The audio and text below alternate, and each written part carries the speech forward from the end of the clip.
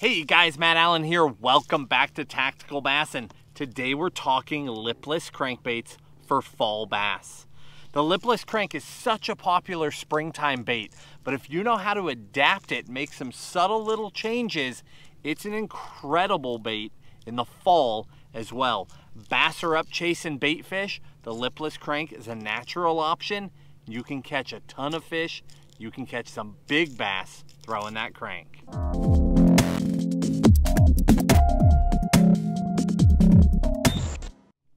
The lipless crank is so much fun. As bass school up, you can use it to trigger a reaction.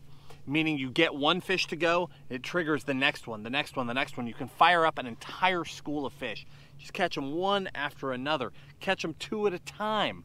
It's incredible just how aggressive bass will get when you use something with all that sound and vibration to set them off. So we're gonna take this from the ground up. I'm going to assume you know nothing about your own lake as far as color selection, but we're gonna keep it really simple. I'm only going to give you 3 baits. We're going to talk 4 colors, and then I'm gonna give you 3 different tips, things that you can do to modify your baits that will make a huge difference. All in all, this is gonna be a quicker video than most of what we do. So 3 baits. 6 Sense. And I'm gonna link these down in the video description for you. But the 6 Sense, that Jackall, and that Lucky Craft. That's it. Now there are tons and tons and tons of great baits out there, but today we're talking about keeping it simple. That LV500, that Lucky Craft, that's my do everything bait. If my fish are down deeper, especially if I'm hopping bottom. You guys have seen us talk about that a lot, where we throw it out, let it go to bottom, and we pull. Reel up the slack. Almost like jig fishing or worm fishing. That is the bait for the job. It works so well. It works year round, but boy does it work in the fall. Then on straight retrieve, actual fishing, just going down the bank, chucking and winding. If my fish are down a little bit deeper, that Jackall, that's that TN-70. The Jackall is an amazing option. It's got a really unique sound profile. It's sort of in the middle. It's not too high pitch, it's not too dull. The bait sinks well, it stays down well. Phenomenal option. Cece did so much damage with the TN-70 when we were on Chickamauga. It was crazy. I was having a hard time even getting bit on an LV. She was one after another after another. Those little nuances can make a big difference. And then the last one, that 6 Sense. This guy, if I'm fishing shallower. So if I'm fishing, 0 to 5 foot, I'm here. If I'm fishing 5 to 12 foot, 5 to 15, something like that, I'm here. And if I'm fishing deeper than that, I'm always throwing that LV, or even if I'm in a foot of water, if I'm bottom fishing, if I'm slow fishing, that LV. It's that simple. 3 baits that I have a ton of confidence in for fall. Color-wise, I'm not even going to give you the specific colors. Well, in the video description I will. I'll give you my exact 4 choices. But essentially what they are, it's this easy. A ghost color, so a really natural color. Something see-through. Something bold. Something white, chartreuse shad. Something reflective, shiny. And something craw. Those 4 colors, those 3 baits, I could go anywhere and catch them. You can go anywhere and catch them. Now, the reason why I said we're working from the ground up is because you may already know, just from previous experience, that the fish in your lake love natural colored baits. They love those ghost colors. Well, then your job got even easier. 1 color, maybe throw in a craw color just for fun. The value of a craw color is that if you get fish, if they're on craw, obviously throw craw.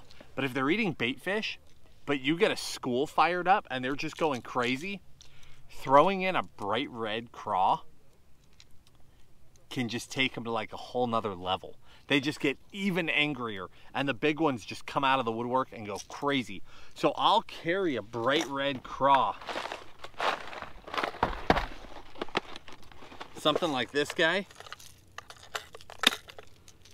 on the middle of a shad bite, simply for when I get the fish really revved up to try and get that giant bite, to get that bigger fish that's even more fired up.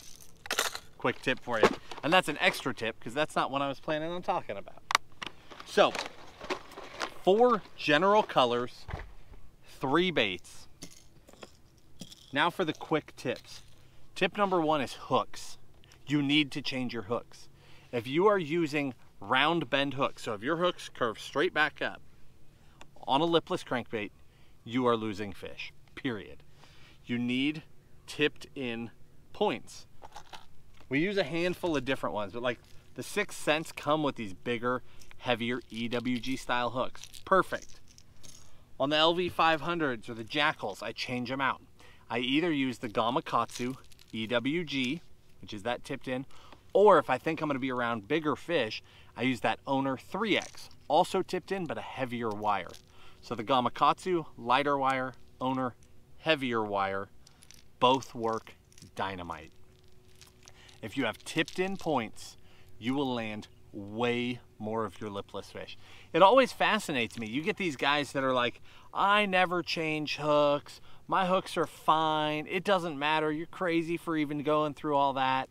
And then in a different conversation, the lipless comes up and they're like, I don't throw lipless. You lose all those fish. Lipless are terrible. And you're like, you're the guy that doesn't change hooks. That's why it's terrible. If you put on tipped in points, your hook up to land ratio will go through the roof. It really works. Another quick tip. I talked to you guys about those VMC bladed hooks in a review video. Oh, I don't know, a week or 2 ago. That's that hook there. Curved point, a little bit tipped in, and it's got that blade. And I mentioned you could fish that on a lipless. Well, that actually wasn't random. See, the LV500 that we like so much, for a very brief time, they made one that had a blade on it. It came on the market and off the market in like a blink of an eye.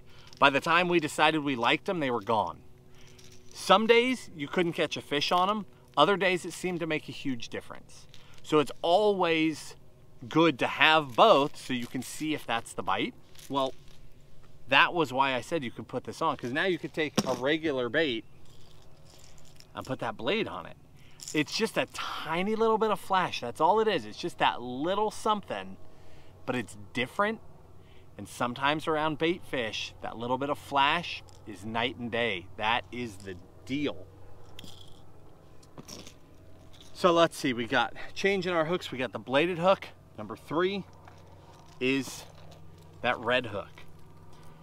Now people get all funny about red hooks, and we're not even gonna go down that road, but I'm telling you, if your lipless fish come up and jump and come off, try a red front hook.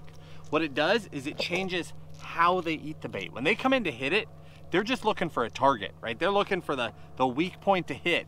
And I think they see that red and they go straight for it. Because you'll find, you'll be out there lipless fishing and you'll have all your fish hooked on that back hook. And they come up thrashing and that bait comes out.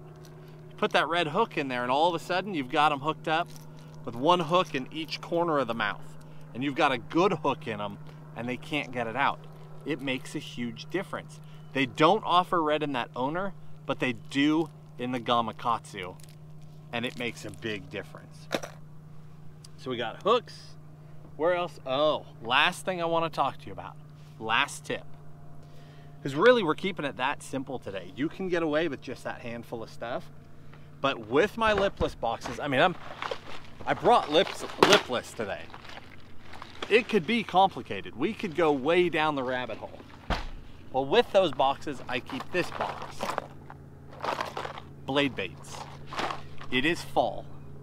The water is cooling down. Depending on where you are in the country, you may be on the front end or the back end of that curve, but the water is cooling. You know that come wintertime, they will eat that blade. That Demiki, that Jackall Keyburn we just talked about, that blade bite is coming. I'm gonna tell you from experience, that blade bite, the silver buddies, that blade bite comes sooner than people realize. Sometimes, especially if you're bottom hopping, when that bite really gets going, If you've got that cooler water already, like if you're in the north half of the country and that water's cooling down and you can get on that lipless bite, but you can't catch them burning anymore, but you can catch them hopping, there's already a blade bait bite. So if you're out there in a tournament and on day one you're sticking them, and on day two it's kind of falling apart, don't be afraid to switch over, throw on a blade. Check out this one too. That's one of the key burns. That one doesn't really show up in the pictures online. It looks so stinking good. A little bit of chartreuse, a little bit of silver. I like that color. But anyway, I get caught up with that stuff. Just as a quick tip, if you're on lipless fish, don't be afraid to try out the blade. You just don't know when that thing will be firing off. You don't want to find out in January that it's wide open and you could have been doing it 2 months ago. So guys, I hope that helps. It's a really fun time of year to get out there and throw that lipless. You can catch a lot of fish, you can catch giant fish, and it doesn't have to be complicated. Just a few baits. And if you already know your fish are shallow, well, you can eliminate one right out the gate. If you know your fish are deep, you only need one. And then color, again, once you get your color dialed in for your lake, it's really, really easy. But you really only need those 4 styles. Down in the video description, I'll link the baits, my specific colors for each one of those categories, my favorite colors, and then the hooks and different things, as well as the blade baits. Rods matter a ton. Tim and I are super specific on the rod that we use. We use that 845 CBR, and that is how we're able to land so many giant fish, because the entire rod loads up and it's really hard for them to shake it out. They come up and thrash and the rod doesn't unload. They're still there in the bulk of that rod, flexing, absorbing their head shakes. Makes it a lot harder for them to throw it. Rod makes such a difference. And they make a budget-friendly version of that 845. I'll link that for you too. But when it comes down to lipless, if you're going all in, you need a dedicated lipless rod, because it is so different. It gets such big bites, and if you're not prepared, you can lose those fish. But if it's just something you do from time to time, any soft rod will do. You can even do it on like a true budget rod, because those, you know, $30, $40, $50 rods tend to be super parabolic and really load up, and it's essentially that same concept. So sometimes those really inexpensive rods will work well for it, and it'll keep those fish pinned like a high-end rod will. You just don't have as much sensitivity. So again, rod does make a big difference. If you're really getting into lipless, it's worth investing in a rod. But if it's just something you do here and there, don't even worry about it. Just throw it on the softest, most parabolic, the bulk of that rod loads up that you have, and you'll be just fine. Guys, I hope this helps you. Just some quick tips for you today. If you enjoyed the video, hit the like button, subscribe to the channel, and we'll talk to you soon.